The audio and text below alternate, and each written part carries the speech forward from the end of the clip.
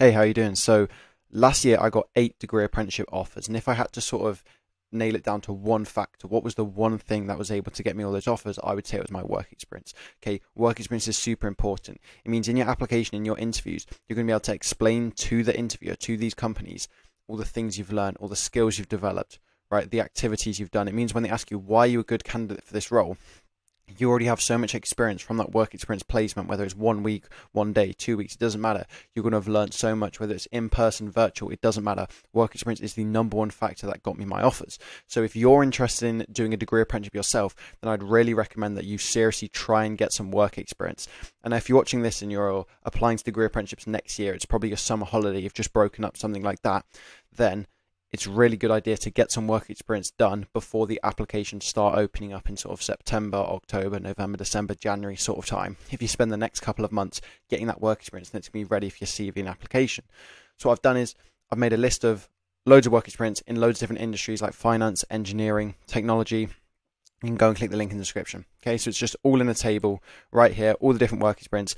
Put some descriptions here just so you can understand what it is, industries it's relevant to. So literally just come to this Notion document, link in the description, and it's all there for you. Okay, so that's the end of the video. If like you just want to leave it there, it's all in the description. You just go and click that and just go apply right now.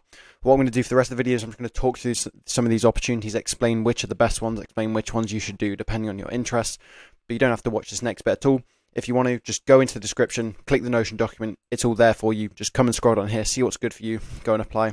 Don't need to waste any of your time. Okay? Now, if you want to continue, I'm just going to go through and talk through some of these and just explain which one's the best one. I'll include some timestamps for like the different sectors as well, just to make it more helpful for people navigating these. You can see maybe there's a specific industry you're interested in, you want to skip to. Okay? So let's start off with the finance work experience. Finance is very popular for degree apprenticeships. So the first one here is a BDO accounting work experience. This one has like different modules on different areas of finance, in particular accounting, audit, tax and consulting. Okay, so this is going to be really relevant to people who are applying to companies like PwC, Deloitte and KPMG, because those companies have apprenticeships and sort of departments in things like accounting, audit, tax, consulting. This can be very relevant if you want to work for those three companies. There's also going to be some practical exercise and real life scenarios to get stuck into, and that's going to be really good experience for your applications. What you're going to understand is when I talk more about work experience and like you hear me talking about it, the first thing you're going to learn is like knowledge. Okay, you're going to learn knowledge, great.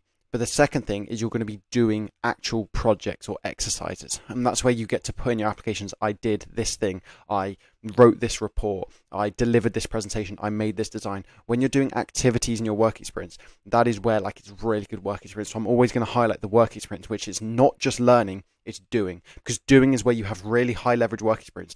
That's going to be really good for your applications. You're going to be able to explain it into interviews, all that sort of thing.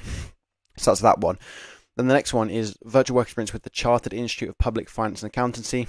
This is about being a chartered accountant. So this can be applicable to all finance applicants, but specifically those in the public sector. So the private sector, that's like companies like PwC, KPMG, Deloitte. And the public sector is like working for the government, working for the civil service, maybe working for a council, that sort of thing. So that's another one for you. And I've just added another one here. This is an in-person work experience with KPMG paid as well. So KPMG is one of the big four, basically one of the big four like finance firms. They are doing work experience in basically October for 2024. It's going to be in-person work experience. So I just wanted to put this link here. They haven't opened applications yet. So I'd recommend signing up to their mailing list, because then like when they open it in probably a couple of weeks, couple of months, then you'll be notified about that. And these will be highly competitive though. That's just what I want to like note, that I don't want you to rely on getting this work experience because it's like KPMG, one of the biggest companies. It's going to be really popular. Everyone's going to want to apply to it. I don't want you to just rely on that and like that's the only work experience you do, because you could end up like applying for it and not getting it. So I'd recommend, if you're interested in finance, do one of these first two and then apply to the KPMG one. If you get the KPMG one, great, you've got 2 work experience, that's perfect. If you don't get the KPMG one, it's fine, you've got one of these first 2 as a backup. Okay, so that's finance, there's those 3 for you there. Now moving on to law, there's some virtual work experience here. You can go click on that link with TLT, and there's going to be different types: litigation, real estate, commercial. And You're going to be analysing real life case studies and participating in a mock trial. That's going to give you really good experience, as well as like learning about the different types of law, which you're going to be able to explain. I have knowledge of these types of law, and like there's these crimes and this is the process and all that sort of thing. You're actually going to have experience of you have like analysed real life case studies. You've actually participated in a mock trial. You know how a trial works, like what the structure of it is and all that sort of thing. You're going to be able to have those communication skills and that sort of thing. That's going to be really good for your applications. That's one for you in law. Okay, now let's move on to engineering. So this is some renewable energy experience with Ørsted. Okay, so you're going to learn about green energy solutions and sustainability. This is vital for STEM related applications. Okay, in STEM related applications, so anything to do with like science, technology, engineering and maths, you need to mention sustainability. Sustainability is one of the biggest things in the industry right now. Everyone's trying to go, oh, we're net zero, we've got electric cars, renewable energy, all this sort of thing. Basically, when they go through applications, they're looking to tick off the word sustainability. So somewhere you need to have in your CV some sort of experience with sustainability. That's why in these tags on the left here, I've included sustainability as one of these tags, just because it's like, if you are applying to STEM, I would definitely recommend do at least one of these work experience which has sustainability in it, just so you can get that ticked off.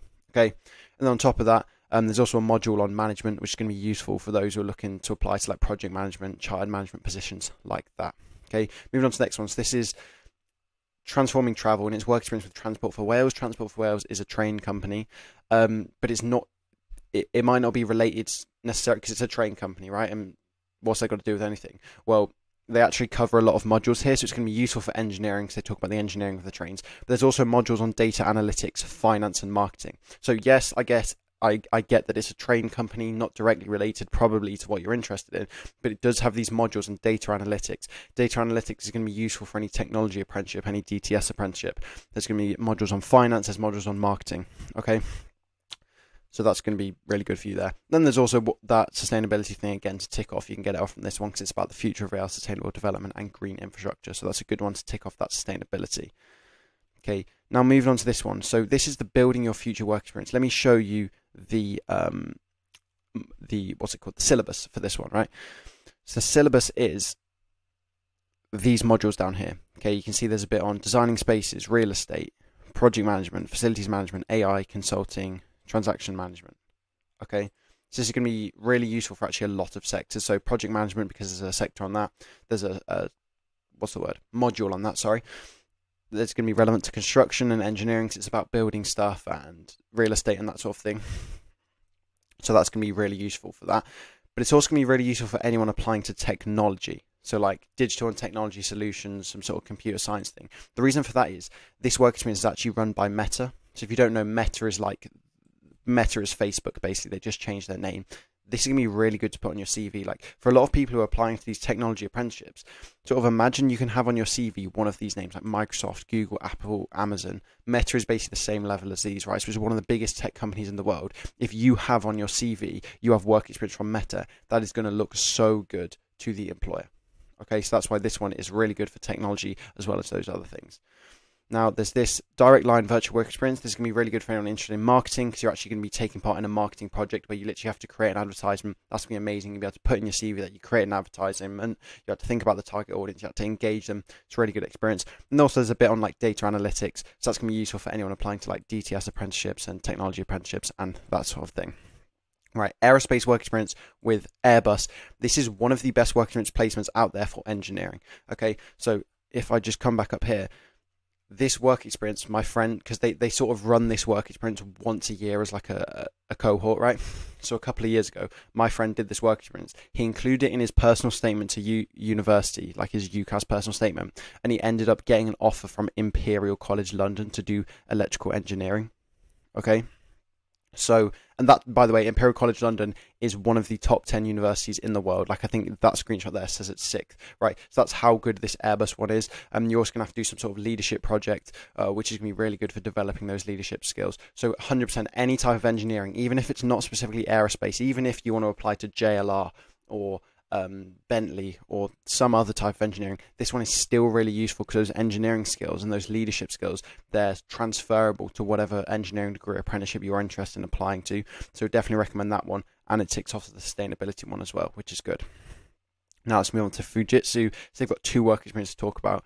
The first one, you're going to do some activities on sustainability and quantum computing. That's really good. Sustainability, as we know, that's important. But then also quantum computing. For a lot of technology degree apprenticeships, I recommend having some sort of experience with either AI or quantum computing, because those are some of the 2 biggest sort of innovations that have happened recently. We had ChatGPT like 1.5 years ago, I want to say.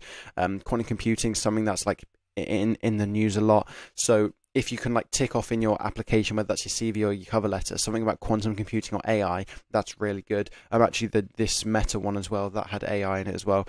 So that's really good there.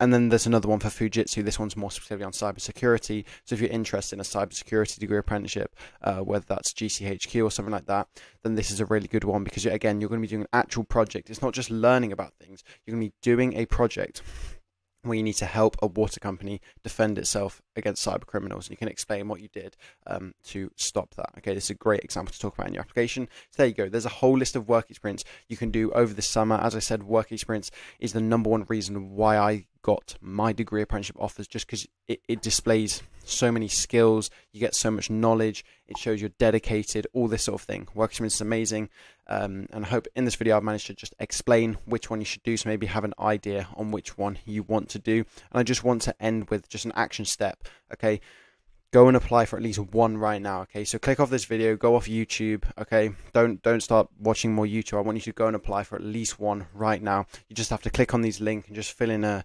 application form, maybe answer a few questions. Shouldn't take you, if you just focus on it, any more than 20-30 minutes. Okay, go and apply for one, and this could literally be the difference between you getting your dream degree apprenticeship offer and not, because you're going to have this work experience on your application. It's going to be really good. Okay, so any questions about this, just leave it in the comments below. I hope this has helped, and yeah, just if you receive value from this video, feel free to subscribe. You can get more videos like this, which are going to help you with work experience and the degree apprenticeship application process. Yeah, see you in a bit. Hope that helps. Good luck with your work experience. Peace out.